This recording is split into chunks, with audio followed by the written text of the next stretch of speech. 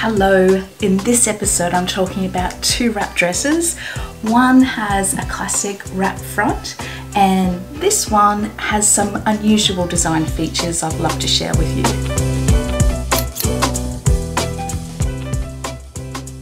Yes, this episode is all about wrap dresses and it's all due to a challenge that I am running currently with Kristen from the Dahlia Society.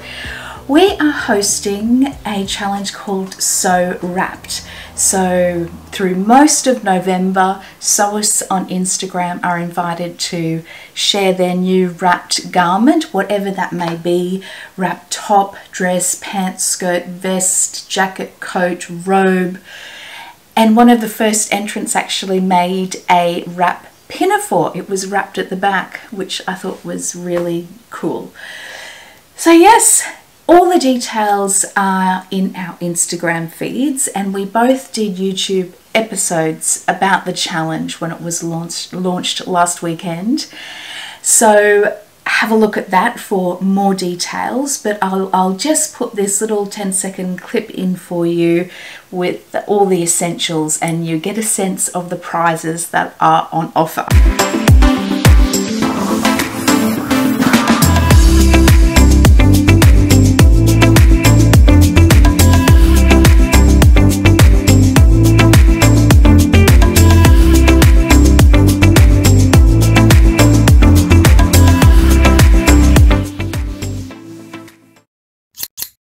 So the first one I want to talk about, the first wrap dress, and wrap in inverted commas, is the Papercut Patterns Meridian dress.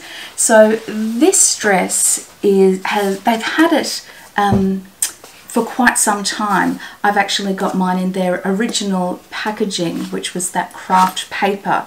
They've since changed to the white paper, which makes it a little bit easier to trace actually, but I do treasure my original Papercut patterns.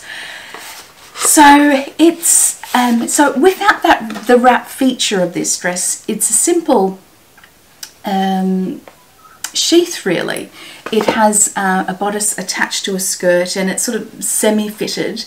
Mine's a bit oversized, which I don't mind for this style because I lengthened mine to make it a little bit more, you know, closer to a maxi or at least a long midi.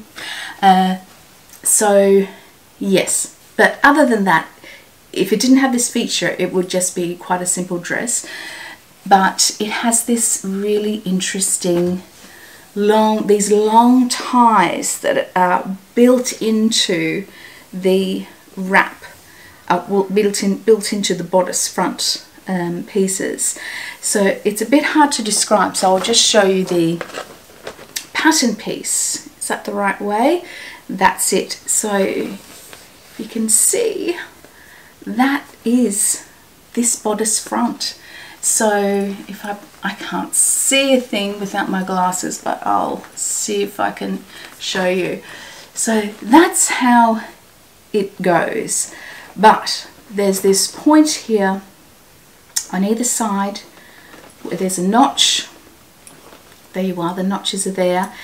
And they meet and the tie is sewn up and pulled through the right side.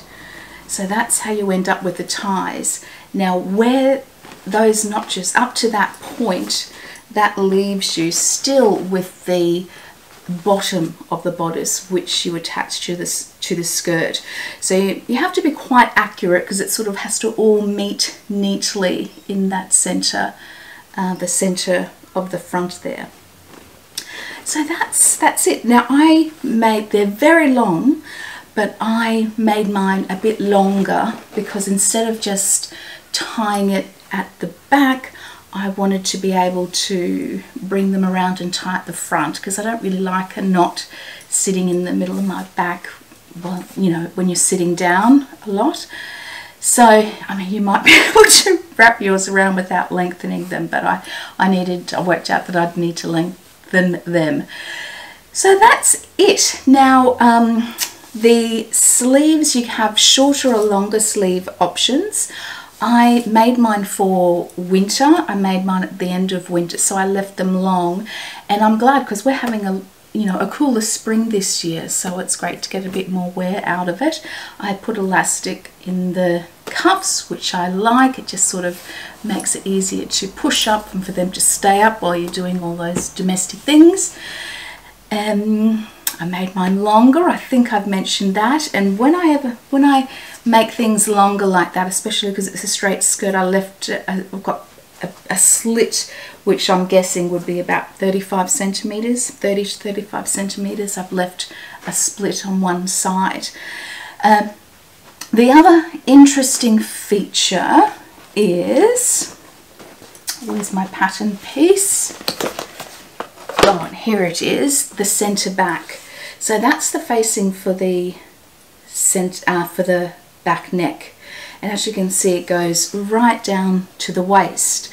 It's a lovely closure. So there's a zip that continues from the center of the skirt up until this point of the back, and then this is left open, which I kind of like. It gives a bit of ventilation too, and also makes it easier to do up yourself. And then the closure is just with whatever you want, a hook and eye.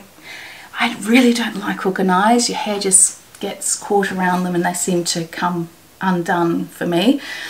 But this is what I usually do. It's I close it with a snap. So there's a snap, closing that, holding that together, and I just sew on a button for show. So I think I've got pink there, and I've used a pink invisible zip, just sort of highlighting the pink that's in this fabric. Right, the fabric is a beautiful Japanese linen. It's quite a bit narrower. It's about 120 centimeters wide.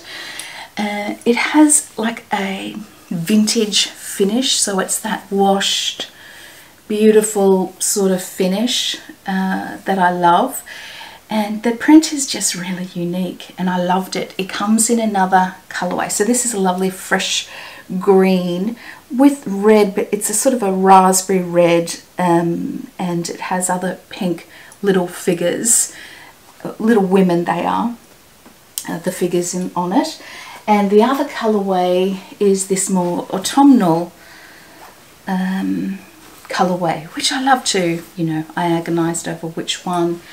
This has actually been a little bit more popular, so the autumnal colorway. So yes, so that's my Meridian, and I really love it. I think it's got great possibilities, so it could be quite casual, and I'll insert some photos of this one before I move on to the Octarine. And in the photos you'll see that I'm wearing a little heel, a contrasting orange little heel actually, that I wore with this as well, just for some fun. But today I've got it on with some sort of flat espadrilles, which looks cute. You could wear it with anything, with sneakers, with tan sandals.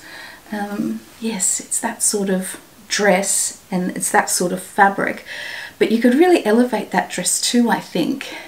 I mean, it would be a great black dress, that black dress in your cupboard, because it's simple, but it's just got that little bit of difference.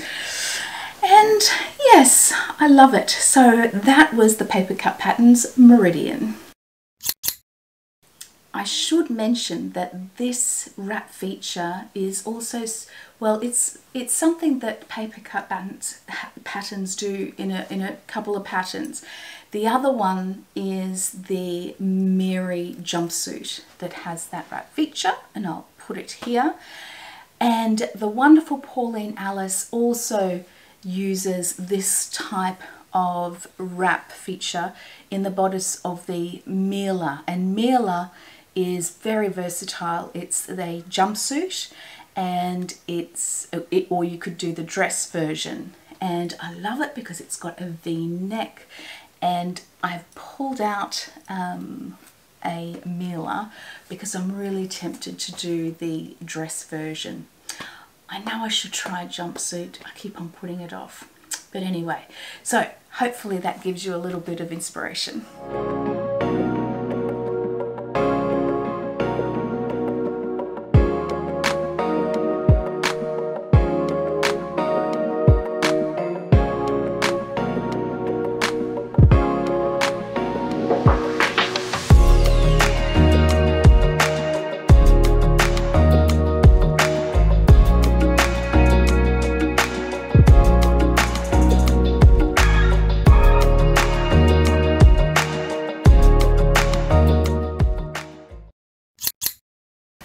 Next up is the I Am Patterns Octarine wrap dress, and I have recently shown you my linen silk version in Impressions Lakeside, and that fabric has just sold out, but there are other colorways in it. Just to refresh your memory, I'll just insert some photos.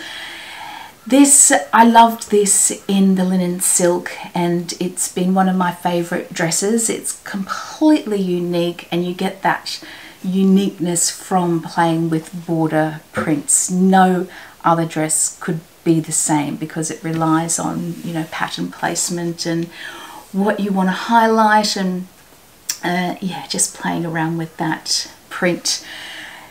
This version, I wanted to use this fabric, and I wanted to explore the Octarine in a linen rather than a linen silk. The linen silk is quite a lot lighter, so this is a, you know, quite a substantial sort of linen. I think it's 200 GSM, and it's worked brilliantly. I love it, and in some ways it suits the pattern more. Now, I don't know if they even suggest linen. I'm a bit of a rebel. I try all sorts of things. But why I think it works is the sleeve. Now, it's supposed to have a bit of gathering at the head of the sleeve, and I just think I eased in my sleeve so well, the previous one in the linen silk, that I don't think there's any gathering. I don't think I was even aware. I wasn't thinking that that was a feature, but going back to it, it was just really nice to put that in, because it's such a simple dress. I think it gives it a little something extra. A couple of things. Firstly, I'll made it maxi, and I've got lots of pictures with me in it and some video, so you can see the length that I've made it, and also the movement that you get with at that length. And what I love, it's not overly full. So, I mean, there's fullness there, no doubt. It's A-line, and I just continued, when I lengthened it, I sort of continued that slight A-line out. Not much. I took away, like if it was continuing on a particular path, I sort of brought back the path a little bit so it wasn't quite as full. So, yeah, so I think the fullness is really, it's perfect. What else? I didn't do anything else. Oh, I added a little bit of length to the sleeve just as an experiment also. I ended up giving the sleeve probably a little bit more of a hem than is required. So, you know, adding that extra length was probably neither here nor there. I don't think I would bother next time. It did make it, I guess, a little bit even more dramatic. And this is the feature. I mean, it is a simple wrap closure, and why I like it is it comes up quite high, and that's just following normal bust measurements. So this pattern, I use the paper pattern, and that only goes up to a size 46 probably. 36 to 46, and I probably cut it out on the 44 or 46, just going by the bust measurement. So what I'm saying is I didn't do a full bust adjustment or anything, and I still get good coverage with it. So that's good to know. And it doesn't have any darts. All it has, and you won't be able to see it because of the print is so busy, but all it has are 2 tucks at the waist position at the front. And it just gives it, that just gives it a little bit of shape. And I was looking at it yesterday on without the tie belt, and if you put in some fisheye darts at the back, you could probably get away with not having a tie belt. So that's something to note, and that would give you a lovely, very lovely looking line. The what else? I'll just take the belt off. I don't even use a pattern for the belt. You know what? Usually just, if you're like me, use the long strip that's left at the edge to create your belt and sew bits together. I did put in my own little label. So I picked up a scrap from the scrap bin and made a little label that just says SewWrapped. So I remembered that I made it especially for this challenge. So I'll probably insert a picture here for you so you can see that. It's on my machine. I'll talk to you about my machine one day if you're interested. Let me know if you are. I don't know if that's a boring thing to do. I've got a Janome Skyline in S9, which, yeah, I love it. I love it.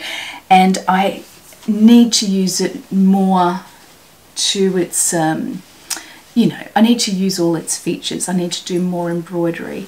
And but anyway, it's got a couple of alphabets, as a lot of your machines do, I'm sure. But it's just nice to use it rather than, you know how you buy a big machine for all these bells and whistles and you don't necessarily use it. Well, I want to use them more. Right, so it closes with a snap. I think they suggest buttons or clips, I'm not sure, but anyway, I just use a snap, and I use ties. So instead of using another snap on the inside, I much prefer to use ties because it gives you just a bit more flexibility. So for me, it depends on you know, what bra I'm wearing, or how loose I want it, or where I'm going, whether I want to be able to pull that under wrap more firmly or not. So I really prefer ties on the innards of wrap dresses. I do actually like this clip fastening at the side, and I do like the idea of not having ties attached to the actual dress. That might be a bit controversial, because one of my favourite wrap dresses is the Hayley wrap dress that I've made recently.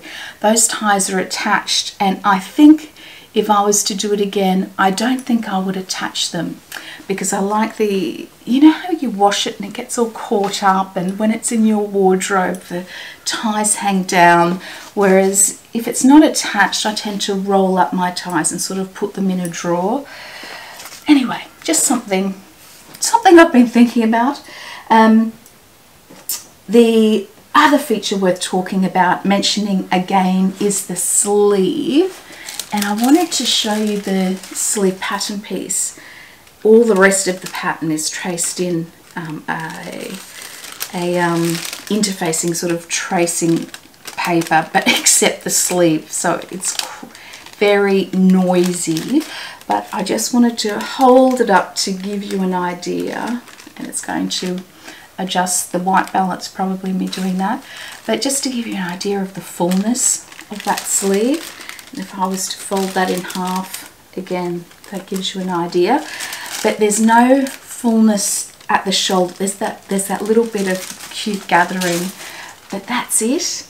And all the dramas down here. I really love it. I really love this sleeve. And I love the length of it, even without my lengthening it. I love the length of it. So that's it. Oh, one more thing. There's always one more thing. The binding. I used satin binding. I sell satin binding, and I just use that all the way around the neckline and down both sides of the skirt. And I think I had two bits. Yes, I had some black and some navy, and I've just joined those together to use up some ends of rolls that I had.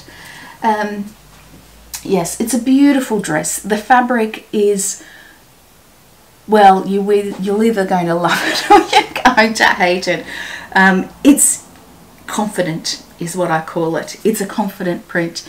It's got both, well, I said in my blog post on this that is up now too, that it's black and navy, but do you know what? I think I need to go in, because I really do think it's just really dark navy and blue. It really depends on the light. I do need to change that. And it's a lovely burnt orange, but you could wear black with it. You could wear, as far as shoes go, you know, black or gold, or orange, like I have in my photos and video. Yeah, or sneakers. You can wear sneakers with anything nowadays, can't you? Same with this pattern as far as being versatile. It's I mean, it's just a classic wrap, and it would be so beautiful in anything, like just a lovely casual gingham check even would be really cute, really fun. Lovely soft Japanese floral print would be beautiful. As far as other bold prints, I've got lots of bold linens in the shop at the moment. Some came in around the same time as this. One sold out, the Unforgettable, the one that I've made, the Friday Pattern Company, Saguaro and Davenport Hack, the one with the black and the red flowers. That's sold out, but others, there's a green one, a green and white floral. There's a fantastic red one with a safari print on it. There's a black one with white or ivory flowers. That one's a little bit more substantial, but still would be good for an Octarine. And then there are all the new linen prints that I have talked about recently. So I think that's it now. I think that's it. Hopefully that was a good overview of the I Am Patterns Octarine. It's a lovely, lovely dress. I hope you get involved with the SewWrapped hashtag. It's lots of fun. I need to get moving because there are lots of entries I have to share in my stories, and I'll be doing that this weekend. Yes, and I'm about to do a post that sort of lists in more detail all the prizes. So I hope you have a wonderful weekend and week. I will be back very soon actually, because I've got some brand new Atelier Shoot fabrics, and I want to share my plans with my, well, the plans for my next wrap dress. There's another one. So until next time, bye-bye.